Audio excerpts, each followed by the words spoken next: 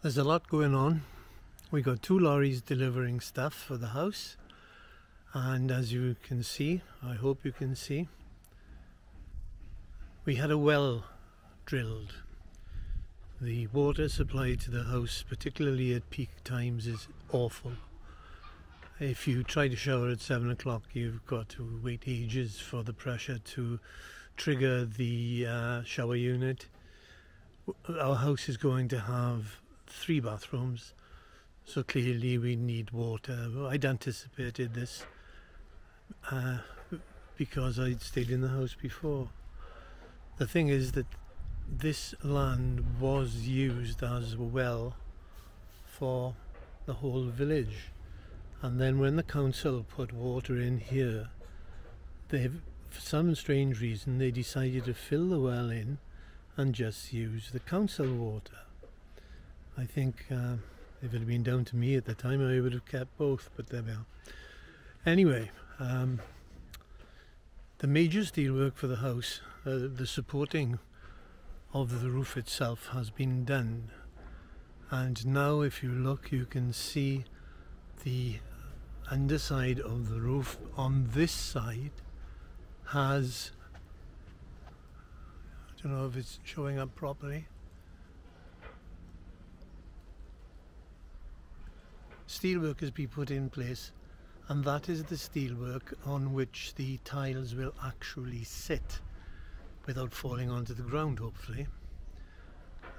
We had another delivery a couple of days ago of the red bricks, and you can see these are the bricks that are ordinarily used for Thai house construction.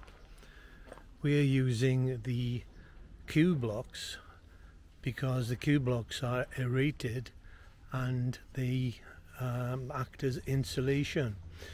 The little red blocks that you see there, we're only using them for toilets.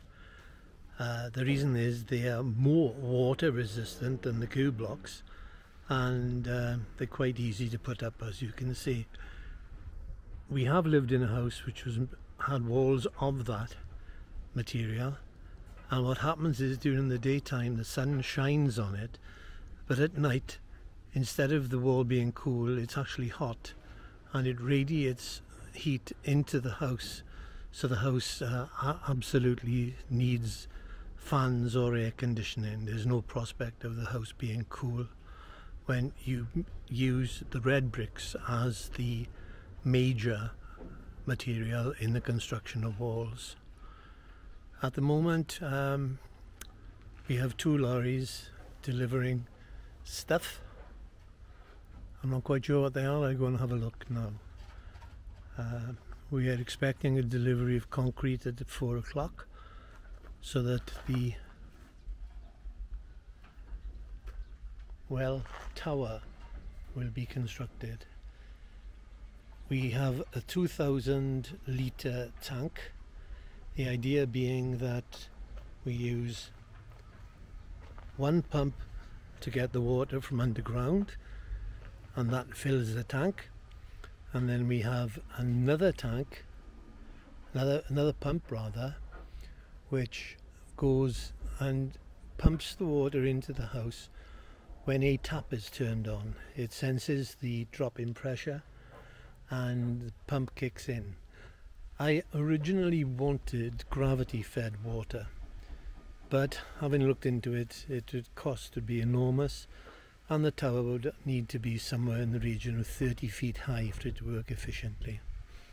I don't know with the camera can actually see. In the corners, 4 corners, there is steelwork put in readiness for the concrete to come, and then the top layer, it will be stable. We need steel pumps all over the world, I expect, not just Thailand. So when this is constructed, the tank itself will sit at about 2 meters off the ground, but one pump will be near it, and there will be a protective shield around both tank and pump so that they don't get pinched. Simple as that. That's that. Here you can see some block work has been done on one bedroom. They're very, very quick doing the laying of the bricks themselves. Unlike the UK, where lintels would be bought ordinarily, metal ones, here they make them in situ. By that I mean they put a length of wood across the top, then they put shuttering either side. Inside that they put steel reinforcement, and then they put concrete on top, so that the lintels are made of concrete. And they put in for two purposes. Well, one purpose, for the blocks to sit on top of them and be held up properly. And, you know, it's simple as that. Yesterday, they're making the lintels as they go along. They're not having one day. Obviously, the lintels need to be in the correct position. Yesterday, they made a lintel for the front door. And there we are. We're going to see now what these people are unloading for us. I should mention that this video is my first ever attempt at 4K. I haven't got a clue how it's going to turn out. There's our tank. It's 2,000 litres. The difficulty with having a water system like this is that if we have a power cut, we don't get water either. So that's something to bear in mind for anybody contemplating building a house out here. We got up early yesterday to take our dog to the University Hospital in Concan. I had no difficulty showering at 6 o'clock, but hard work at 7 o'clock in the morning. So it swings and roundabouts. You have to bear cost in mind. A high gravity fed water supply using a tower would be very ugly. And ours is hidden behind the back of the house. It'll work. A lot of Thai people have got to put up with a lot more inconvenience than I'm likely to put up with. So that's it. I don't know what this stuff is that's coming off. It's the tiles. It's the tiles. We weren't expecting them till the 20th. Well. So we've got everything we need to be going on. The only thing we haven't got, that I mentioned in previous videos, is the ubiquitous blue pipe. Our well is set at a depth of just under 30 meters, which means that we don't need to register it with anybody. Our water is free. Here are the red bricks. Here are the tiles. I say it's great to see them here as soon. And you can see the extent of the block work that's been done.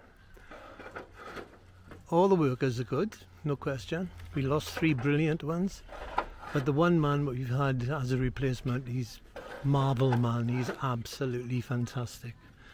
Gone 6 o'clock last night, like other nights, we were in the house and we could see flashes of light as he was welding in the dark. He's just absolutely brilliant. There's no health and safety type situations out here.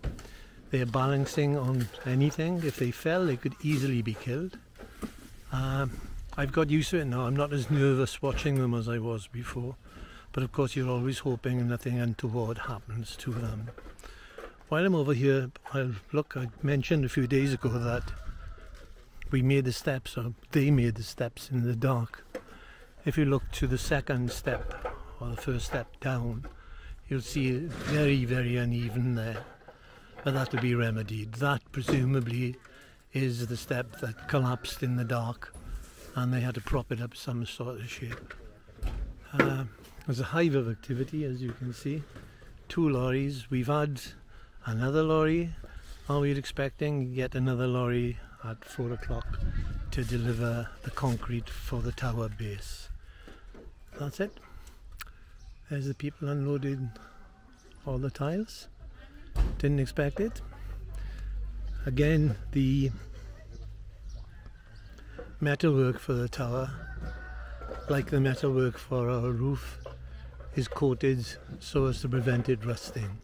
It's not top quality steel. It's probably the same in the UK. It might even be better than the stuff we flogged in the UK. The building standards appear to have gone down rapidly during my lifetime.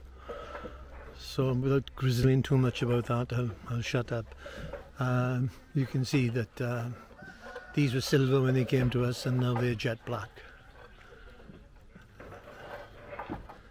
On the floor, if you can see it, these are the things that have to be welded into place in order to support the tiles. There's 2 of our resident workers over there. Or 4 of them. I can just see, I couldn't see the other 2, they're there. And they're waiting for the tiles to come off. In these boxes, there's sticky stuff which helps with putting the tiles on the roof. I'd like to see what that does. Behind it, you'll see this reflective silver coated stuff that is put below the roof, acts as insulation and reflects heat, so that it's going to be a black roof. I don't think black absorbs any heat any more than any other colour that we can get. Obviously you can't get bright white as a roof colour. And here are Toy's start of the garden, flowers. Both our dogs are in the house in the cool, and there we are. Nothing much else to say. Next time I'll update, we'll have had the water tower built. Chalk D is over there together with Toy's car, which is under wraps. I've looked at YouTube reviews of cars, and I'm afraid to say that a great many of them have been made by people who are more interested in putting themselves forward than looking at the car itself. Particularly my car, where people have made a lot of stupid complaints about what's wrong with it. All I can tell you is I've driven loads of cars. This is up there with the very best. It's got a 3-litre engine. It can drive through 3 feet of water. Its acceleration is great when it's driven as an automatic, but if I use it as a manual, it's even better. It does 11.8 kilometers to a litre, which is over 34 to the gallon, which is fantastic through the 3-litre engine. This is, I haven't shown much of this before. This is the old house. It's traditional type tie with concrete base, wood up the top. Unfortunately, the staircase there is so steep that I've never been upstairs, and I'm never going to try to go upstairs. We are thinking what to do with the old house. I want to knock it down completely. Toy and her mother want to sort of rescue it to an extent by having a sala downstairs and 2 bedrooms upstairs. I don't like the idea of having guests here and making them climb upstairs. I think if I invite guests here, and we will be, that there should be a degree of comfort. I don't think anybody wants to come to us and have to, work hard in order to get to a bedroom. So there's a lot going on. 2 lorries delivering tiles. We had another guy come here just delivering bits and bobs. Nothing else to say. I mentioned the lintels. They are working very hard. It seems likely that we're going to have a boost with the number of workers quite soon, because they want to keep their jobs. The owner of the company came yesterday, and he's got work lined up. So they haven't raced and done anything wrong with the building of our building, and it's good for us because they tell us now they may finish in early February. If you look at other YouTube videos, you'll see that some people are congratulating themselves when they've had their house built in 2 years. Well, I'd go absolutely mental if I had to wait 2 years for a house to be built. I mean, I don't think I'd have bothered. And the stress is involved. there's been minimal stress involved with this because the people who are doing the work are so nice. They get on great together. I bought them another ice cream today, possibly buy them a Chang beer each tonight. Everything is going nicely. I mentioned earlier our little dog needs an operation on his mouth, and we're taking him in next Friday, which I believe is the 22nd. So the Christmas present I want is my little dog back home for Christmas, and that's it. Sadly, a good friend of mine passed away in Wales just over a week ago. Obviously I can't go to the funeral. I won't name him. Again, anybody who knows me will know exactly who it is. It's had a big effect on me. Not only am I upset by his passing, but it's made me realise my own mortality, that I need to live a bit more than I am, though it's essential that we finish this house, and when we have, we'll be toddling off to see different things in Thailand, and hopefully having what is essentially a holiday for the rest of my life. Another friend died about 18 months ago. That had an effect on me, but nothing as big an effect as what's happened recently to me. And I just got to try and enjoy life a bit more, I think. That'll be my advice to anybody listening to this. Just get on with it, and if things go wrong, well, hard bloody luck, you know. Okay, that's it. Thank you for watching. I'll bring you up to date when the tower is made, and I can anticipate reasonable progress before Christmas with the house itself. Okay, bye.